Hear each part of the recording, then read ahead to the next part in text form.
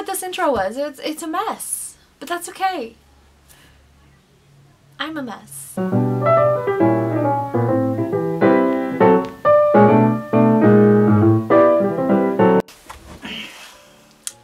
Good morning. So, my husband has an unexpected day off today, which means I get to film and hopefully get this video up on my new posting schedule, which I finally realized should be every Friday. If you're new here, my name is Christina and I run this channel because I like old books, I like vintage clothes, and I like to live a practical vintage lifestyle. And today I'm going to make the perfect fall dress. First and foremost, I want to talk about my posting schedule. So all of you know that for a while I have been trying to figure out what works best for me practically as a mother, as somebody who generally has to film during the week or tries to film during the week because I don't like using up weekends to film. I have been trying to figure out what was the best day for me to post, and I have realized that honestly Fridays I think is going to be my posting day because that's the optimal day for things to be posted. That's when people have the most time, is over the weekend, and launching a video on a Sunday night has not historically done well for me. So we're gonna change that. I'm going to be posting every Friday from here on out. But anyway, today I'm finally sewing on my channel, which is something I meant to do every month, but I didn't. The fabric that I have in mind to use, I've had for a really long time. I've had this fabric, I want to say, for like 3 or 4 years, and I've been too afraid to dig into it. I have been wanting a very like fall dress because I'm so ready for fall. It has gotten down into the 60s here, so the weather has been decent enough for fall, and I'm just ready for it. I'm ready to have like the epitome of fall in a dress. There are a few things I will note about the dress, what I want from it. I want to be able to layer it, so I want to be able to layer shirts like this underneath the dress. So it's going to be sleeveless, or maybe have like a little ruffle. I don't know yet. I haven't solidified my idea of the design. I also have a lot of vintage patterns that I'll be looking at. I know that I want it to have a circle skirt, so that's going to be easy. All I really need from a pattern is the bodice, because I can do the rest. I might sort of be drafting my own. I have a pattern piece that fits me pretty well, and I might just like make the top how I want the top to be and utilize the rest of that pattern so that I can make it decently. But we'll see. I think it's probably going to be a button-up dress. Button up the front because I prefer those. So anyway, I'm just gonna jump right into it. I just really want to make a dress. I've been seeing all these people making like turning myself into a mushroom, and I don't know, making the strawberry dress, and all of Rachel Maxey's content is sewing, and it always makes me want to sew, and I haven't sewn because I've been afraid to do zippers or buttons because of my old machine. But it's time to break through and get sewing and make myself into a fall leaf. Side note, let's talk about this amazing pin that Stephanie Canada has now to represent her channel. It's incredible and it's perfect for this video. Speaking of brooches, I am going to have my own brooch very soon. When we hit 10,000 here on the channel, I wanted to do something special, and I have actually been working on this idea with a friend of mine for over a year. Before COVID started, we talked about maybe working together to create something special for my channel that could be like channel merch, but not something like a t-shirt or a hoodie, because I don't really wear those and I wanted channel merch that I would use. So we came up with an idea for a strawberry brooch, and it is almost finalized and I'm really excited about it, but I wanted to launch when I hit 10,000 here on YouTube. I'm so close to it and I'm so excited.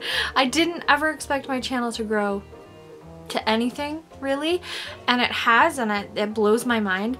But this is the brooch. It is not 100% finalized. There's like one tiny change that I need her to make. However, this is going to be as close as it's gonna get until you see the final version. And I am so excited with it. I'm so in love. I think she did such an amazing job. This is absolutely something that I would buy and wear. So I hope that all of you like it too. If you can go over to my community tab, I'm going to create a post where you can all vote and say, yes, I will buy one. The cost will be about $15 plus shipping, I think. And we need to know an initial like an initial amount that she can make to have them ready for the launch. It will be a limited edition run because she's a small business. There's only so much she can do. But if you could go over and say, I will absolutely buy one, we need to know a starting number to make so that she doesn't have an excess of product or she's not flooded with a bunch of orders that she can't fulfill right away. So very soon, if you want to represent my channel and have a cute strawberry brooch, you can. Also, subscribe if you like me, if you want to see more, if you're excited about a strawberry brooch. Those are all really good reasons to subscribe. So, back to our regular programming. Alright, so this is my perfect fall dress fabric. And then, because I am extra, I also got out all of my little fall dress fabric samples, which could make pockets or accents on the, you know, whatever. So that's what I'm working with, but this over here is my main fabric that I have been too afraid to cut into for years. And let's look at some patterns. So I have a lot of patterns. Preferably I want to make this from a vintage pattern, but I have to remember where I even set my patterns. I'm really looking for a pinafore, and I really like the top of this. So this is an option.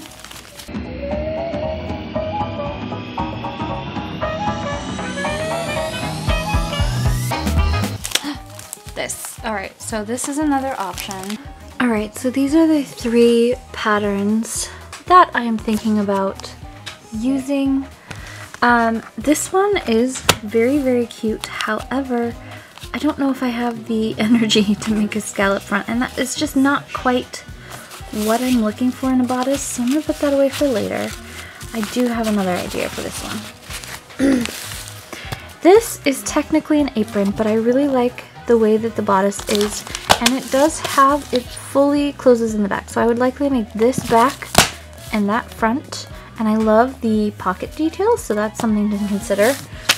This is kind of the pinafore-ish thing I was looking for, although I'm not sure how this closes because I don't see buttons anywhere, so I would have to figure out if it maybe buttons at the shoulder. I'm not sure. These are the 2 I'm thinking about. I have to consider a little bit longer, and I'm not going to worry about the skirt on either because I will be making a circle skirt. So all I'm thinking about, I think I'm leaning towards this because I think that it will wear overall better. Oh, this is a hard choice. Alright, so I have a little change of plans. What I'm going to do is actually, the bodice of this fits me really well, and I'm going to utilize it for the button part, but I'm going to trace the pattern piece so that I can make the neckline look like this one, and also I'm gonna try and like mash these 2 bodices together to make the dress that I want, basically. We're hoping, I've never done this before, I hope it goes well. I know how these pieces, like I know how things go together, so hopefully it works.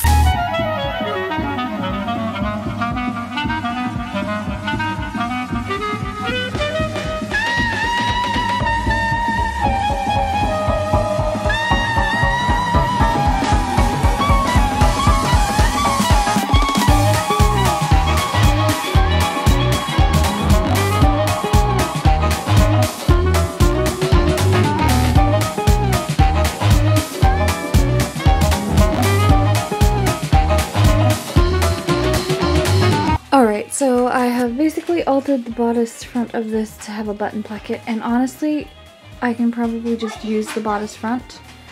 Now that I realized it's just adding this little strip on the front. And I'm just going to use that in its entirety. I'm just changing the back to not button up and changing the front to button up. So yeah, I have decided on this pattern now that I've figured out how it works.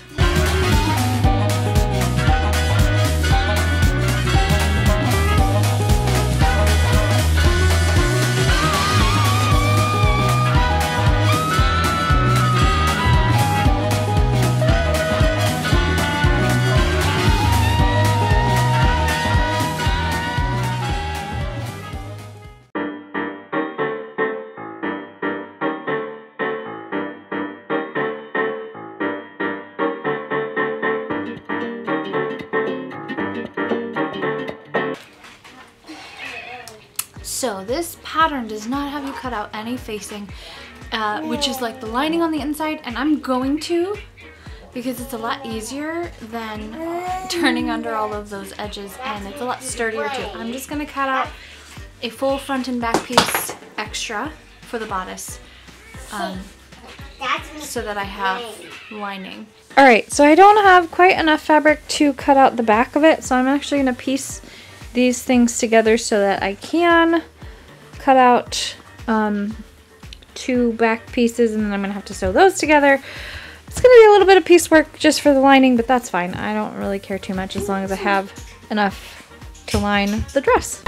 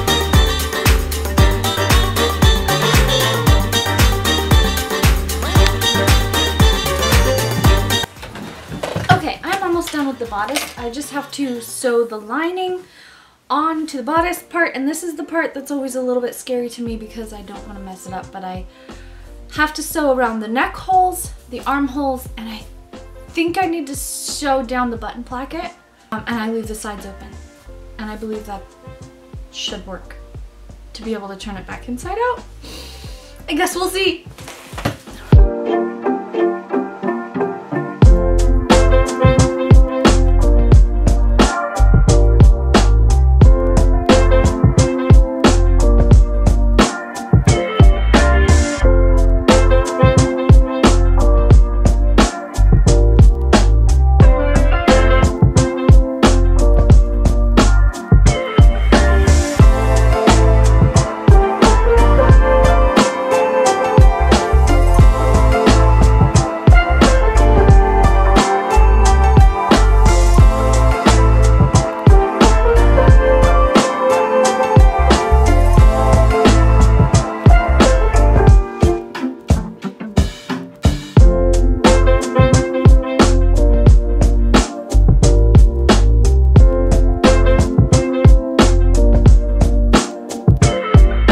So this is the stage during which I make sure that it fits, which I think that it does. I have to add buttons, obviously, and I have it pinned at the waist, but overall, I am super happy with this. It doesn't look like much right now because it doesn't have a closure, but I'm going to go add the finishing touches, and then we will do the reveal. So I will see you then.